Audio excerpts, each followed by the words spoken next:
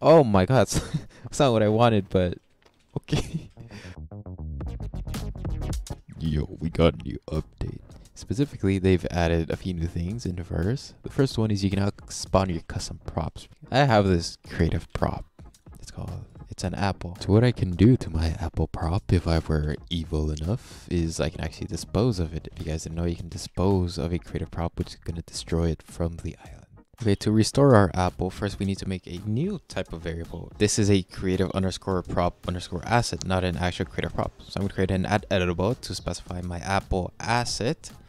Initialize that to a creative underscore prop underscore asset. And the way we initialize this is by passing in a default prop asset. That's going to initialize it to a default asset, which we can then change later because we made it editable. All right, next in here, I'm just going to call SpawnProp, and you need to pass in your apple asset.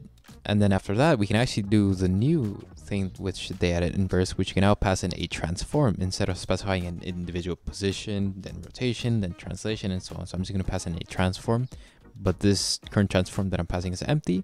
However, you can specify each individual component by doing translation, rotation, and scale. Now in here, I've created a few variables representing a translation, rotation, and scale. And I'm just going to pass them in here like so.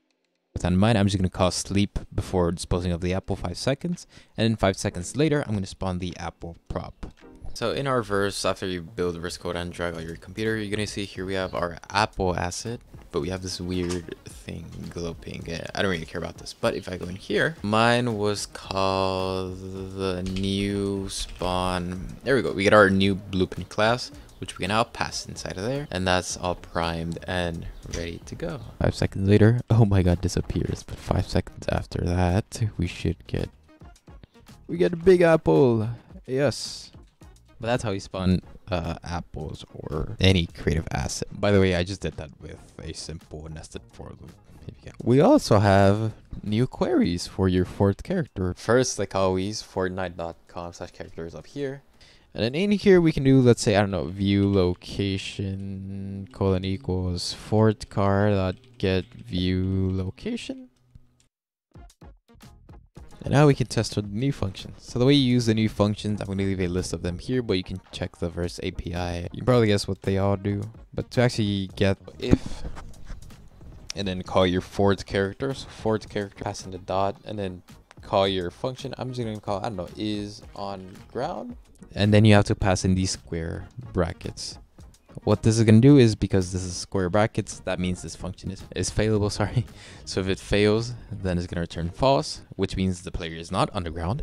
But if it returns true, then the stuff inside of the if is going to execute. So we can do print you are indeed grounded, butters, or something. And I'm just going to print my view location. And then finally, I'm going to sleep for 2 seconds before calling this. We're in the game, and we should see that 2 seconds later, I should get the query.